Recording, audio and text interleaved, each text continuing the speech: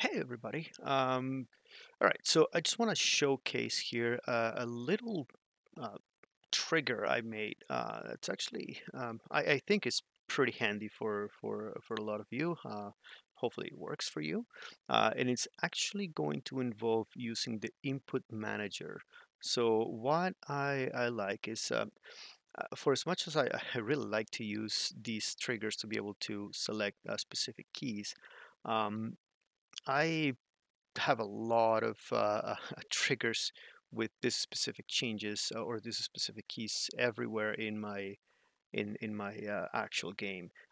But I would like to be able to change sometimes like which button does what, or even configure a button to be used across multiple devices, like a game controller or um, uh, you know, uh, a mouse click or something like that. So one of the things that I did is for this one, I'm actually going to use an example that already exists within Unity by default. So if I go to the project settings and I go to the input manager, I'm actually going to use, let's use, you know what, let's create a new one.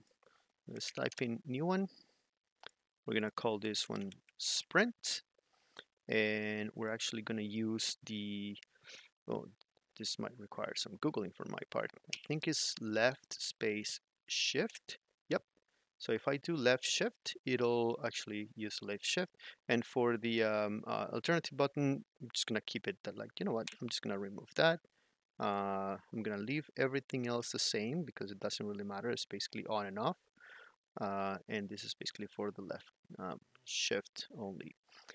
So once I set up my Sprint virtual button, because that's actually what they're called from what I read, if I come here and I change this to uh, my igniter that I created here, and I'm going to choose Unity input button, and all I have to do here is just paste my button key, and then the action is going to be down, so that when I press it down, and then my other one, I'm going to change it again. Input axis, actually input button, I'm sorry. And I'm gonna say when it's up. So everything else behaves exactly the same as it normally does, other than basically I have to type in the virtual name button rather than select um, a specific button from a list. So now if I come here and I do my running, it'll speed up and then slow down. You can actually see here on the characters run speed here that it is speeding up and then speeding down. Now, if I later on decide, you know what, shift's not the one that I want that to be done um, with, I don't know, the letter Q.